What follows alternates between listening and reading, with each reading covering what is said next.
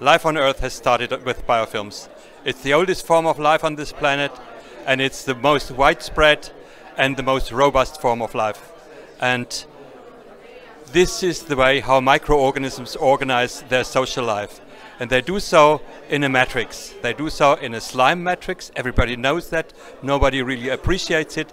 And it's a little wonder in nature. This is how they organize their enzymes and how they turn into external digestion system. This is how they collect their friends and can degrade substances which they cannot degrade alone. And this is how they do the self-purification on this planet. And this is what they also do when they're sitting on you or in you and infect you.